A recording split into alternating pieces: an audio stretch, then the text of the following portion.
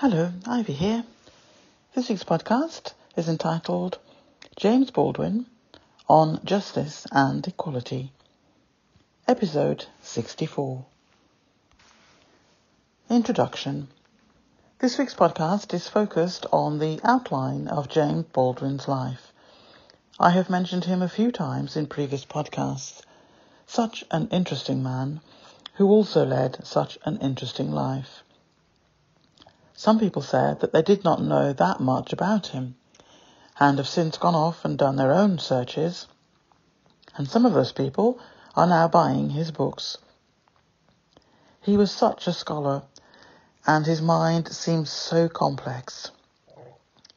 I would have loved to have met him.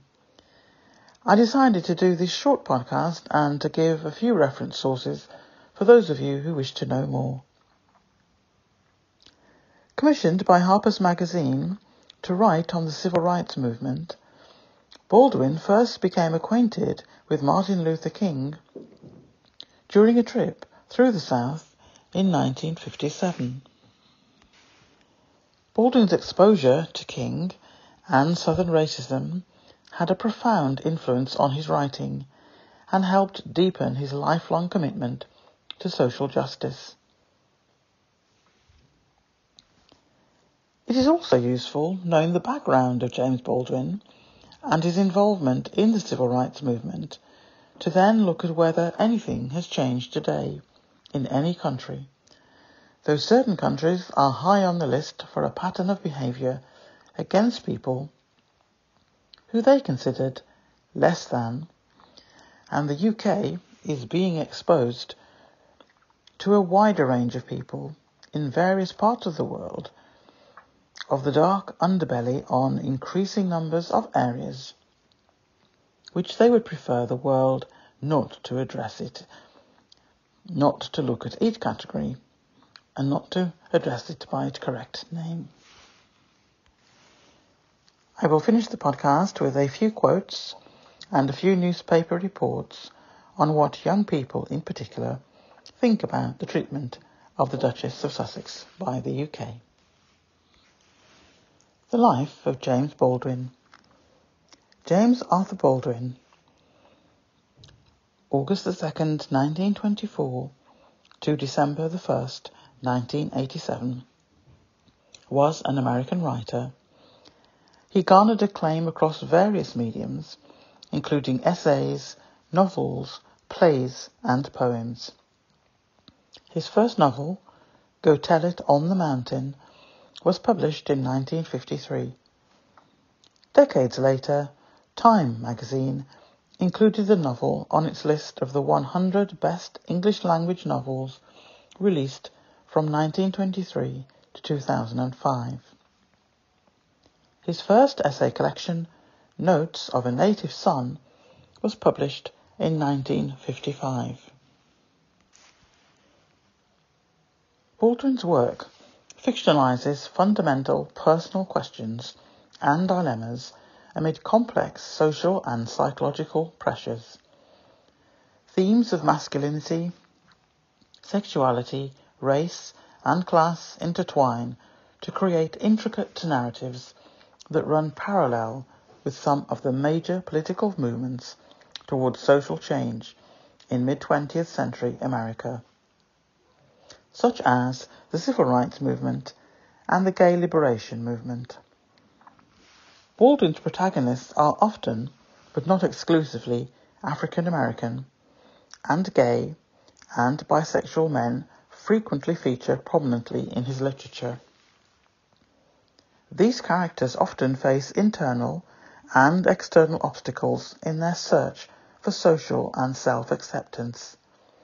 Such dynamics are prominent in Baldwin's second novel, Giovanni's Room, which was written in 1956, well before the gay liberation movement. His reputation has endured since his death, and his work has been adapted for the screen to great acclaim. An unfinished manuscript, Remember This House, was expanded and adapted for cinema as the documentary film I Am Not Your Negro, made in 2016, which was nominated for Best Documentary Feature at the 89th Academy Awards. One of his novels, If Beale Street Could Talk, was adapted into the Academy Award-winning film of the same name in 2018, directed and produced by Barry Jenkins. In addition to writing, Baldwin was also a well-known and controversial public figure and orator, especially during the civil rights movement in the United States. James Baldwin's early life. James Arthur Baldwin was born to Emma Beddoes Jones on August 2, 1924, at Harlem Hospital in New York City. Baldwin was born out of wedlock. Jones never revealed to Baldwin who his father was. James rarely wrote or spoke of his mother. When he did, he made clear that he admired and loved her, often through reference to her loving smile.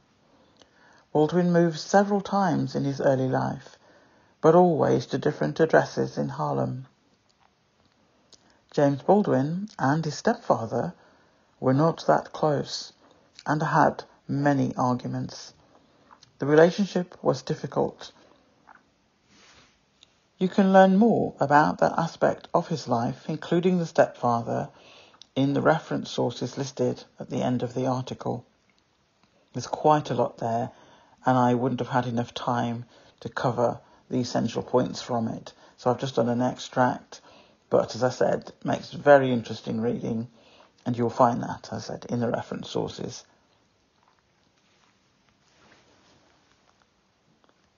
They fought because James read books, because he liked movies, because he had white friends, all of which David Baldwin, his stepfather, thought threatened James's salvation. Baldwin's biographer, David Adam Leeming, wrote, David Baldwin also hated white people, and his devotion to God was mixed with hope that God would take revenge on them for him. Written by another Baldwin biographer, James Campbell. During the 1920s and 1930s, David worked at a soft drinks bottling factory, though he was eventually laid off from this job, and as his anger entered his sermons, he became less in demand as a preacher. David Baldwin sometimes took out his anger on his family, and the children became fearful of him, tensions to some degree balanced by the love lavished on them by their mother. David Baldwin grew paranoid near the end of his life. He was committed to a mental asylum in 1943 and died of tuberculosis on July the 29th of that year. The same day, Emma gave birth to their last child, Paula.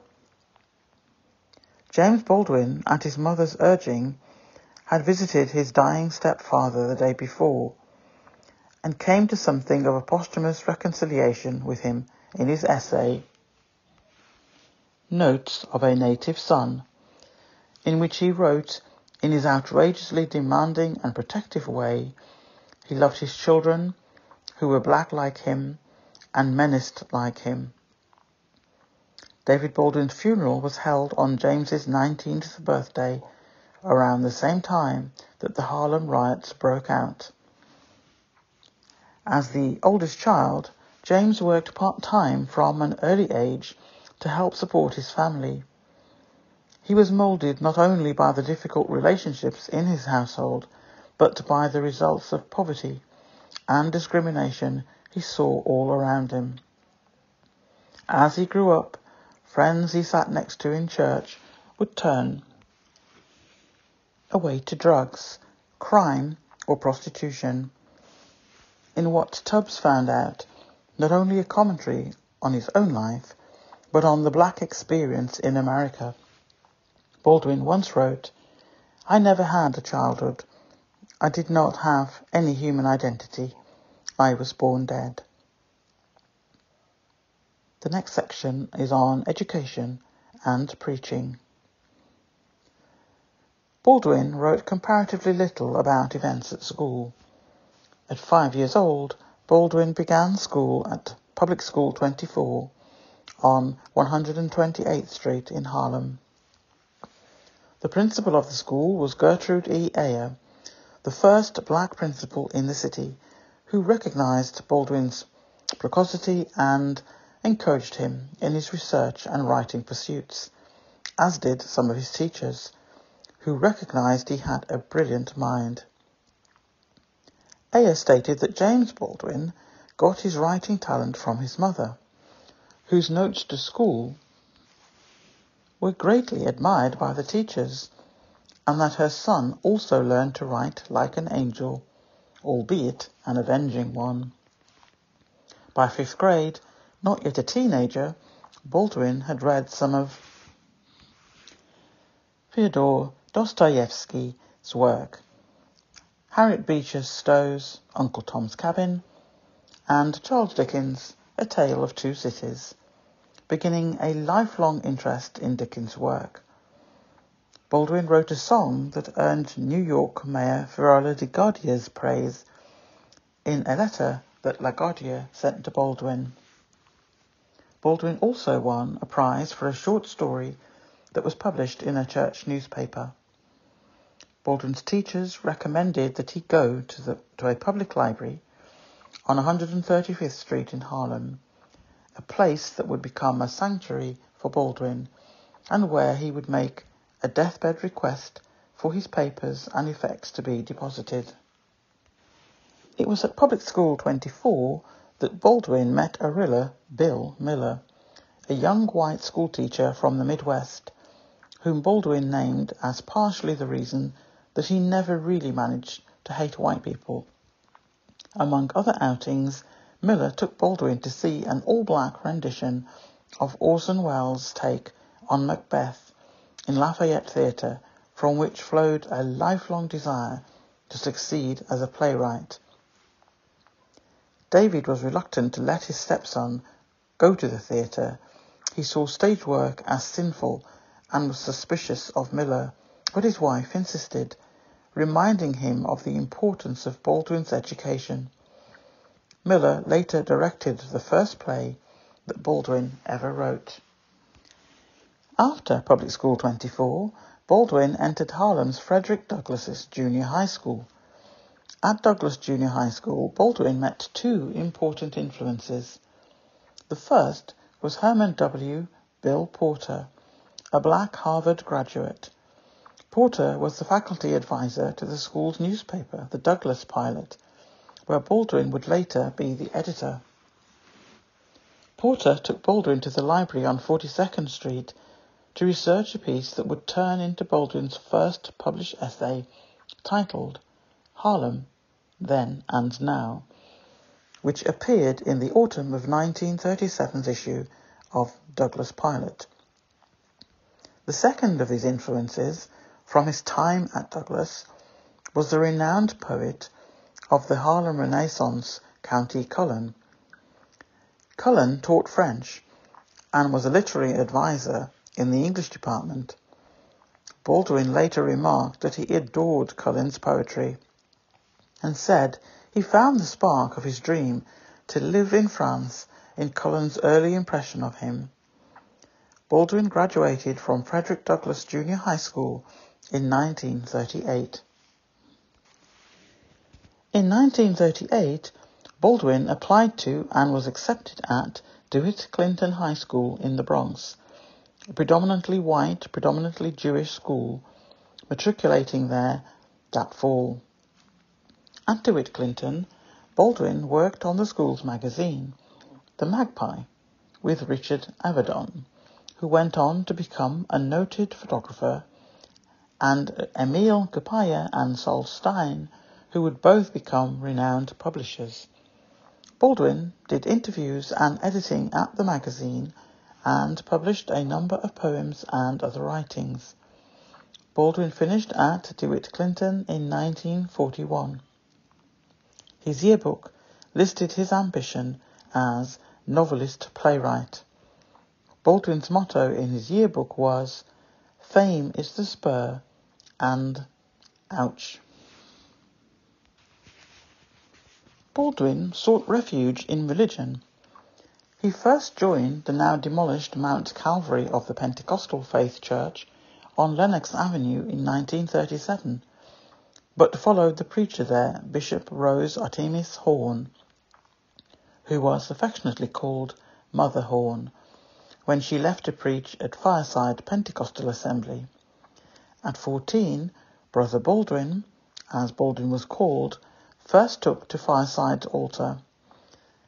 It was at Fireside Pentecostal, during his mostly extemporaneous sermons, that Baldwin learned that he had authority as a speaker and could do things with a crowd, says biographer Campbell. Baldwin delivered his final sermon at Fireside Pentecostal in 1941. Baldwin later wrote in the essay Down at the Cross that the church was a mask for self-hatred and despair. Salvation stopped at the church door.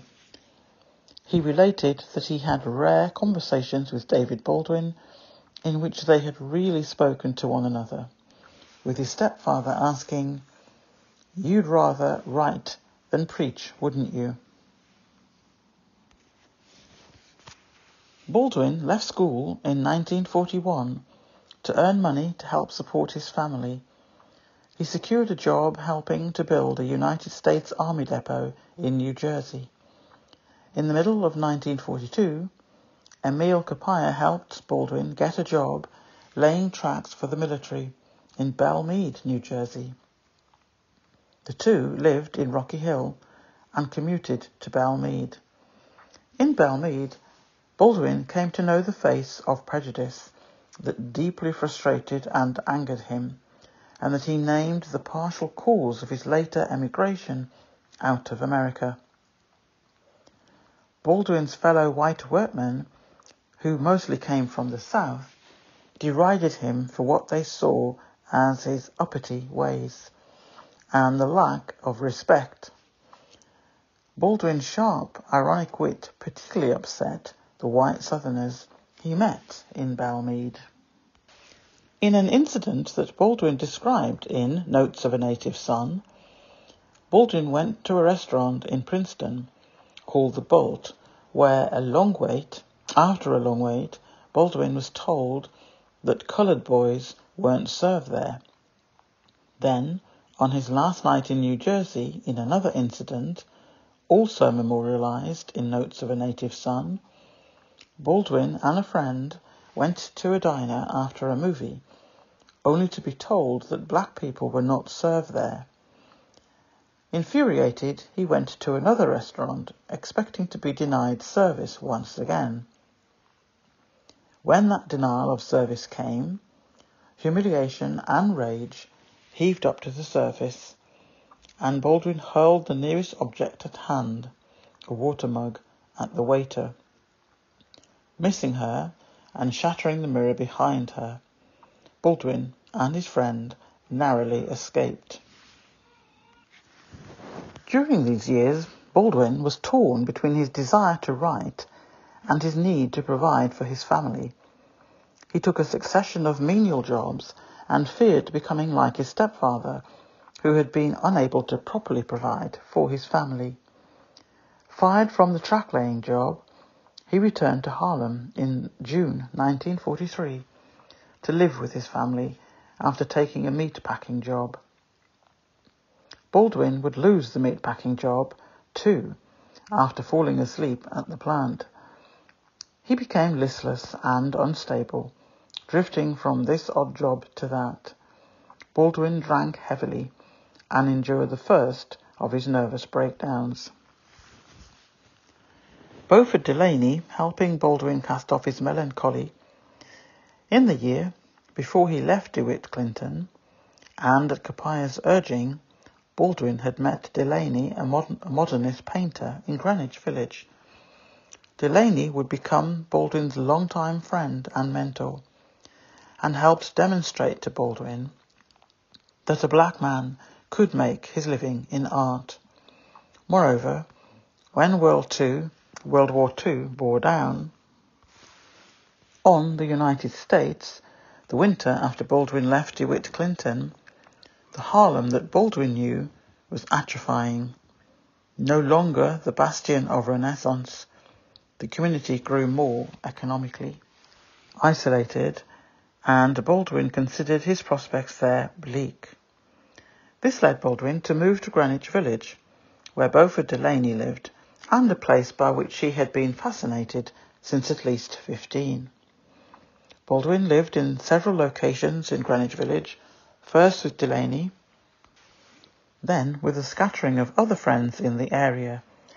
He took a job at the Calypso restaurant, an unsegregated eatery famous for the parade of prominent black people who dined there. At Calypso, Baldwin worked under the Trinidadian restaurateur Connie Williams, whom Delaney had introduced him to. While working at Calypso, Baldwin continued to explore his sexuality, came out to Capoya and another friend, and frequent Calypso's guest Stan Weir. He also had numerous one-night stands with various men and several relationships with women. Baldwin's major love during these years in the village was an ostensibly straight black man named Eugenie Worth. Worth introduced Baldwin to the Young People's Socialist League, and Baldwin became a Trotskyist for a brief period.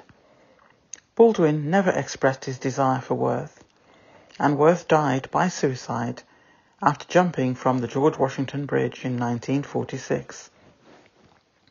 In 1944, Baldwin met Marlon Brando, whom he was also attracted to, at a theatre class in the New School. The two became fast friends, maintaining a closeness that endured through the Civil Rights Movement and long after. Later, in 1945, Baldwin started a literary magazine called The Generation with Claire Birch, who was married to Brad Birch, Baldwin's classmate from DeWitt Clinton. Baldwin's relationship with the Birches soured in the 1950s, but was resurrected near the end of his life. Near the end of 1944, Baldwin met Richard Wright, who had published Native Son several years earlier. Baldwin's main designs for that initial meeting were trained on convincing Wright of the quality of an early manuscript for what would become Go Tell It on the Mountain, then called Crying Holy. Wright liked the manuscript and encouraged his editors to consider Baldwin's work, but an initial $500 advance from Harper and Brothers dissipated with no book to show for the trouble. Harper eventually declined to publish the book at all. Nonetheless, Baldwin sent letters to Wright regularly in the subsequent years and would reunite with Wright in Paris in 1948, though their relationship turned for the worse soon after the Paris reunion. In these years in the village, Baldwin made a number of connections in the liberal New York literary establishment, primarily through Worth. Sol Levitas at The New Leader, Randall Jarrell at The Nation, Elliot Cohen and Robert Warshaw at Commentary, and Philip Rav at Partisan Review. Baldwin wrote many reviews for The New Leader, but was published for the first time in The Nation in a 1947 review of Maxim Gorky's best short stories. Only one of Baldwin's reviews from this era made it into the later essay collection, The Price of the Ticket, a sharply ironic essay of Ross Lockbridge's Raintree Country that Baldwin wrote for The New Leader. Baldwin's first essay, The Harlem Ghetto, was published a year later in Commentary, and explored anti-Semitism among black Americans. His conclusion in Harlem Ghetto was that Harlem was a parody of white America, with white Americans' anti-Semitism included. Jewish people were also the main group of white people that black Harlem dwellers met, so Jews became a kind of sindosh for all of the black people in Harlem that thought of white people. Baldwin published his second essay in the New Leader, riding a mild wave of excitement over Harlem Ghetto in Journey to Atlanta. Baldwin uses the diary recollection of his younger brother, David, who had gone to Atlanta as part of a singing group, to unleash a lashing of irony and scorn on the South white radicals and ideology itself. This essay, too, was well received. Baldwin tried to write another novel, Ignorant Armies, plotted in the vein of Native Son, with a focus on a scandalous murder. But no final product materialized, and his strivings towards a novel remained unsated. Baldwin spent 2 months out of the summer of 1948 at Shanks Village, a writer's colony in Woodstock, New York. He then published his first work of fiction, a short story called Previous Condition, in the October 1948 issue of Commentary, about a 20-something black man who is evicted from his apartment, the apartment a metaphor for white society. There is a very long and detailed section in more than one reference source about Baldwin's life in Paris from 1948 to 1957, far too much to include in this podcast and in the article itself. But more information is contained in the list of the reference sources at the end of the article. Well worth a read. Return to New York.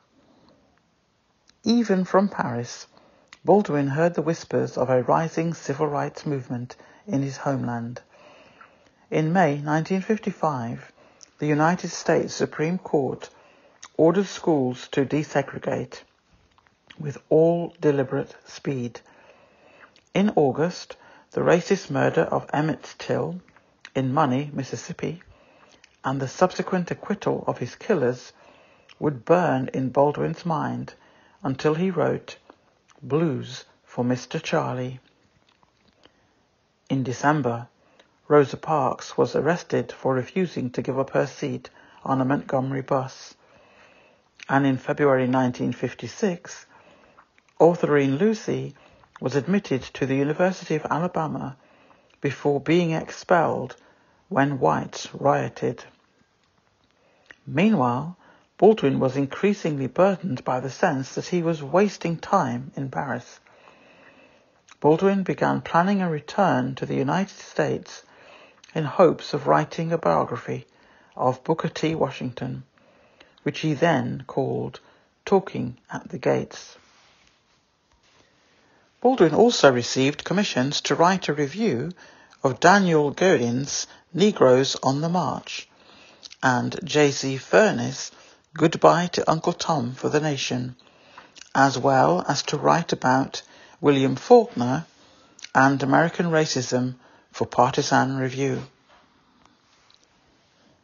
The first project became The Crusade of Indignation, published in July 1956. Baldwin suggests that the portrait of black life in Uncle Tom's Cabin has set the tone for the attitude of American whites towards Negroes for the last 100 years, and that given the novel's popularity, this portrait has led to an undimensional characterization of black Americans that does not capture the full scope of black humanity. The second project turned into the essay William Faulkner and Desegregation. The essay was inspired by Faulkner's March 1956 comment during an interview that he was sure to enlist himself with his fellow white Mississippians in a war over desegregation. Even, and I'm quoting, even if it meant going out into the streets and shooting Negroes, end of quote. For Baldwin, Faulkner represented the go-slow mentality on desegregation that tries to wrestle with the Southerner's peculiar dilemma. The South clings to two entirely anti-ethical doctrines, two legends, two histories. The Southerner is the proud citizen of a free society, and on the other hand, committed to a society that has yet dared to free itself of the necessity of naked and brutal oppression. Faulkner asks for more time, but the time does not exist. There is never time in the future in which we will work out our salvation. Baldwin initially intended to complete Another Country before returning to New York in the fall of 1957, but progress on the novel was trudging along, so he ultimately decided to go back to the United States sooner. Beaufort Delaney was particularly upset about Baldwin's departure. Delaney had started to drink a lot and was in the incipient stages of mental deterioration, now complaining about hearing voices. Nonetheless, after a brief visit with Edith Piaf, Baldwin set sail for New York in July 1957.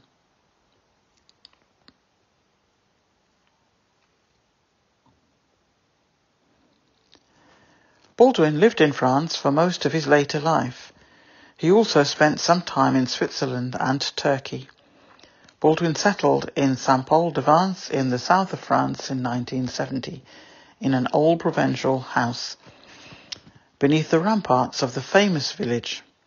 His house was always open to his friends who frequently visited him while on trips to the French Riviera.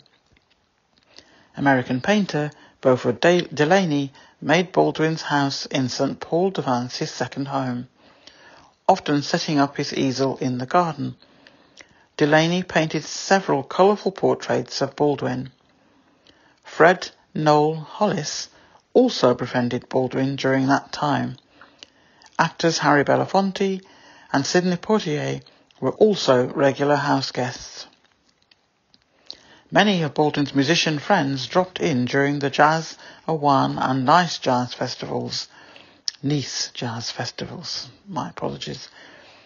They included Nina Simone, Josephine Baker, whose sister lived in Nice, Miles Davis, and Ray Charles. In his autobiography, Miles Davis wrote, "I'd read his books, and I liked and respected what he had to say. As I got to know Jimmy, we opened up to each other and became real great friends. Every time I went to southern France to play Antibes, I always spent a day or two out at Jimmy's house in Saint-Paul-de-Vence. We'd just sit there in that great, big, beautiful house of his, telling us all kinds of stories. He was a great man." Baldwin learned to speak French fluently and developed friendships with French actor Yves Montand and French writer Marguerite Yourcenar, who translated Baldwin's play The Amen Corner into French. The years Baldwin spent in Saint-Paul-de-Vence were also years of work. Sitting in front of his sturdy typewriter, he devoted his days to writing and to answering the huge amount of mail he received from all over the world.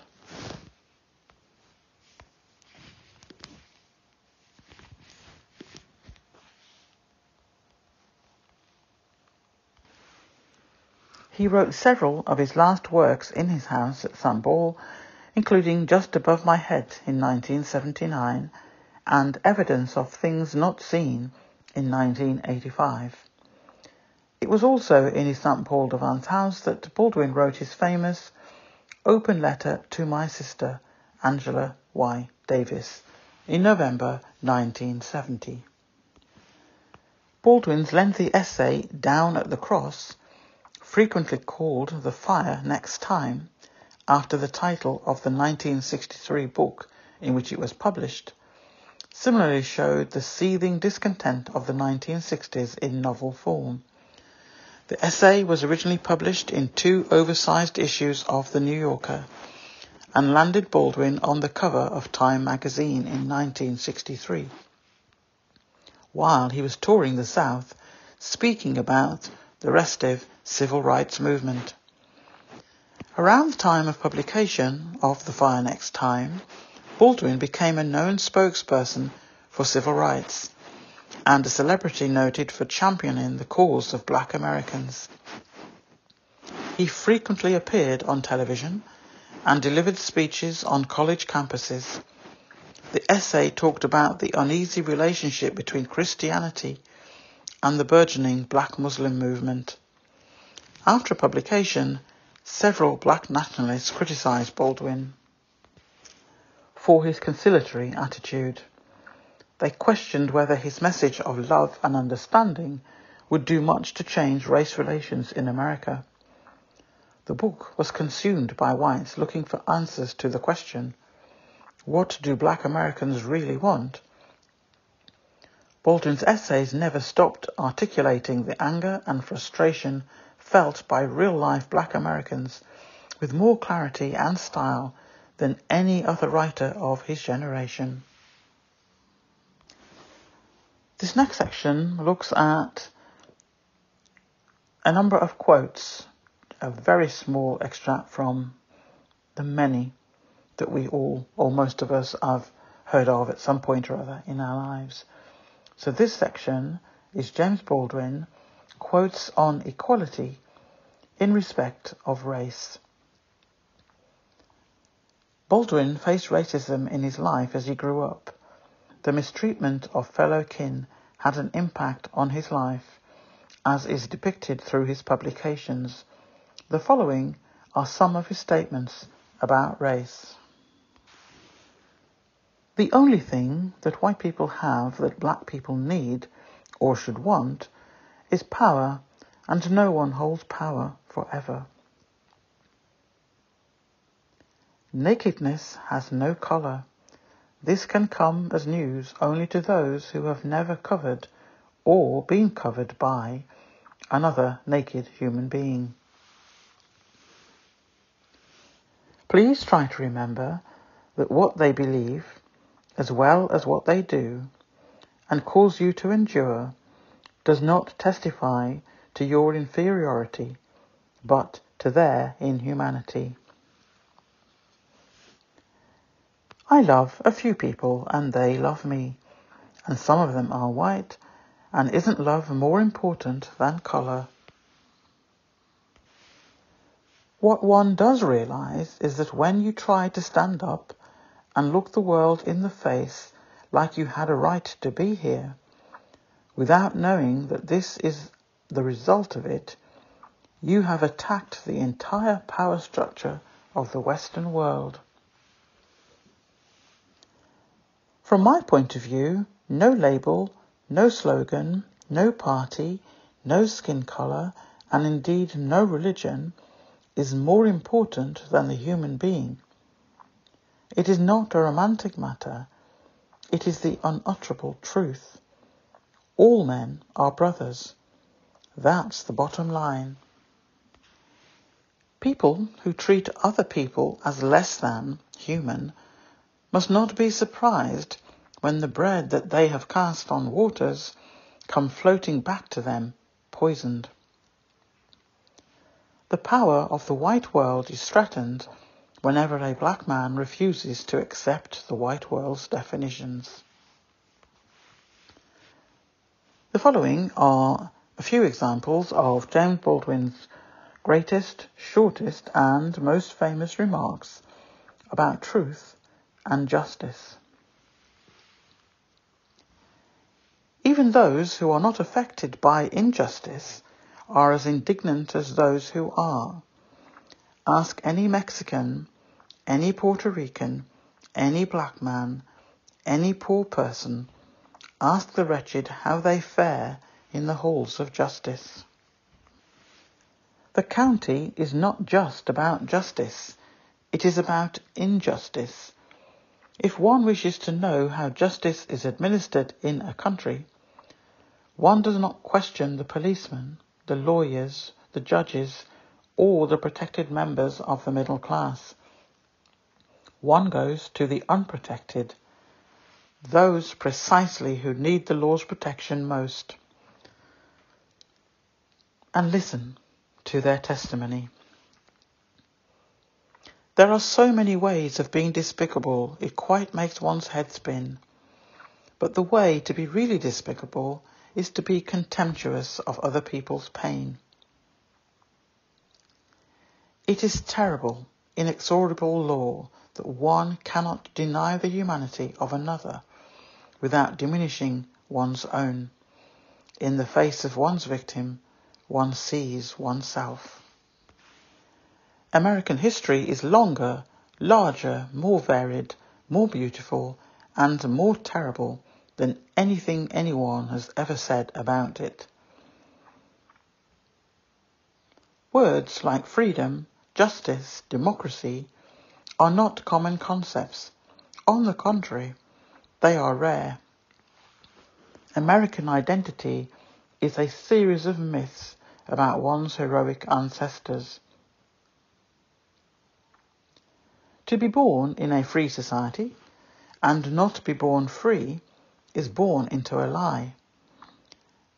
Any honest examination of national life proves how far we are from the standard of human freedom we began. Experience which destroys innocence also leads one back to it. If one cannot risk oneself, then one is simply incapable of giving. And after all, one can give freedom only by setting someone free. Our dehumanization of the Negro, then, is indivisible from our dehumanization of ourselves. The loss of our own identity is the price we pay for our annulment of his. The miracle is that some have stepped out of the rags of the Republic's definition to assume the great burden and glory of their humanity and their responsibility for one another.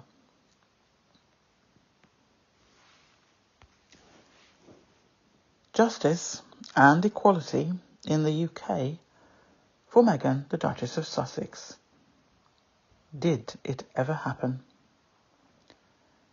These are a few extracts from NBC News reference as a source, but there are many more listed of various media reports about Meghan's experience as they see it in the UK.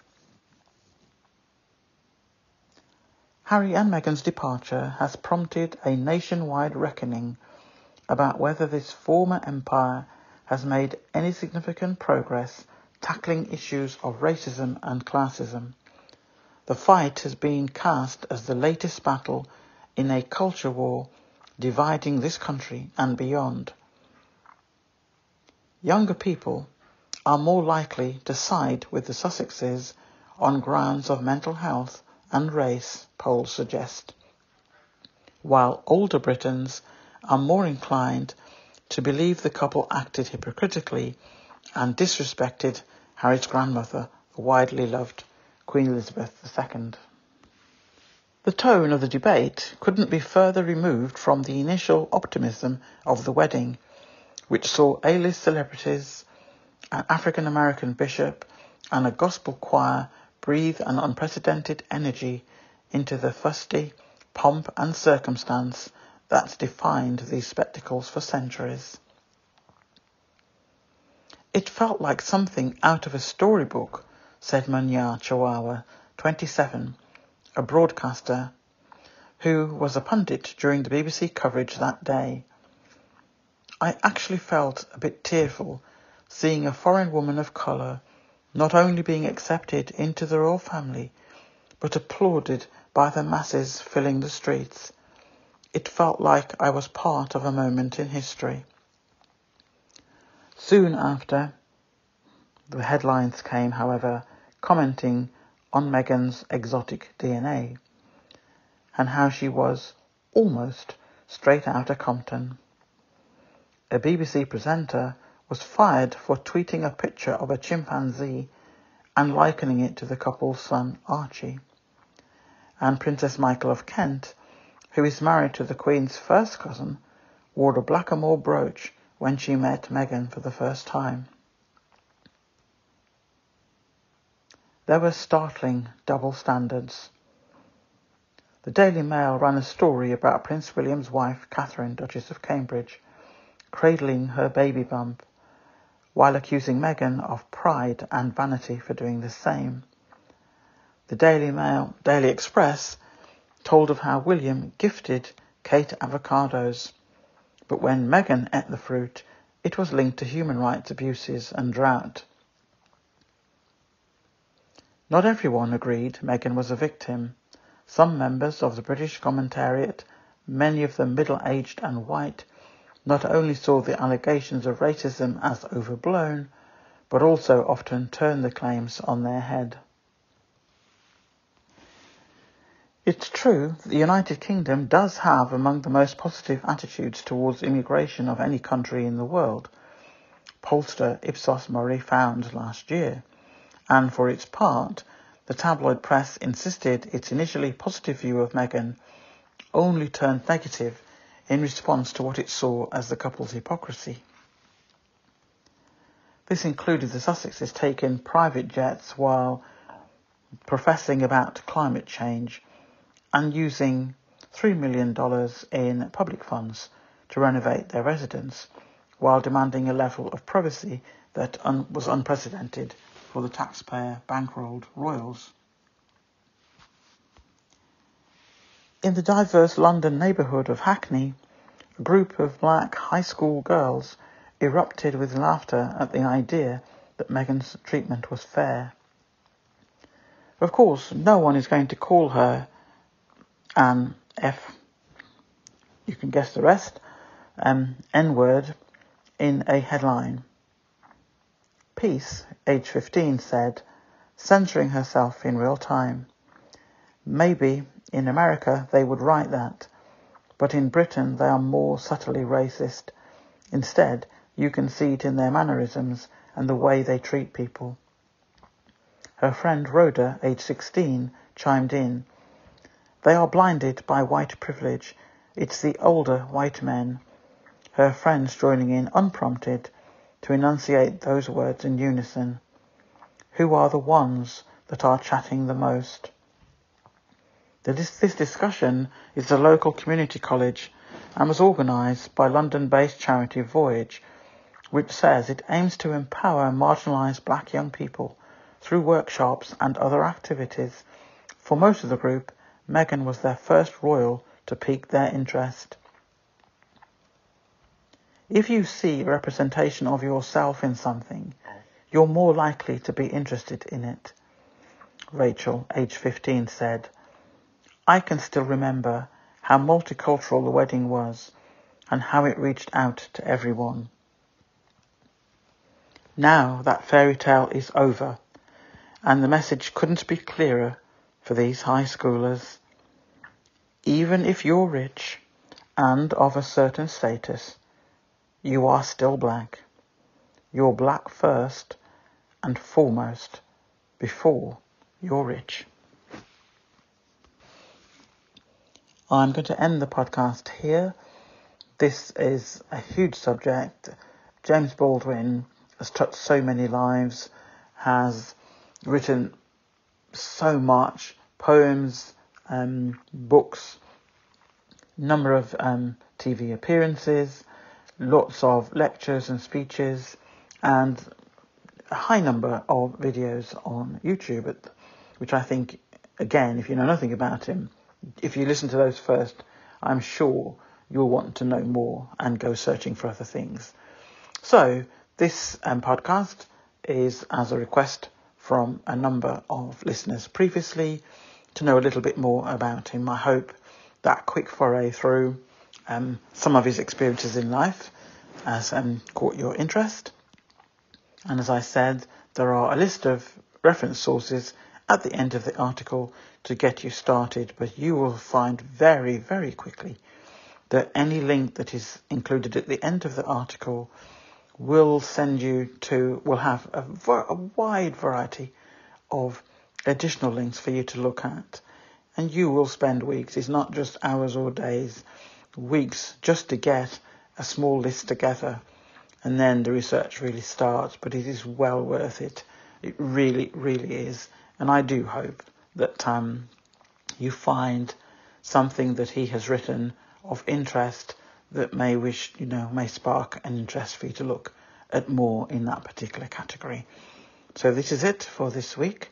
As usual, I will speak to you all in the comments throughout the week, but certainly on Sunday night and Monday. And as you know, I'm away, so a lot of the moderating will be done late evening when I put your comments through. So please comment as you normally do. Don't be concerned if a few hours go by, if not 10 or so, before you actually see them appear on YouTube. That's because I'm away and I will moderate as and when I can, but certainly at the end of each day. So look forward to speaking to you in the comments, and I'll be with you again on air next Sunday, where we look at the Royal Rota. Speak to you soon. Bye from Ivy. Bye.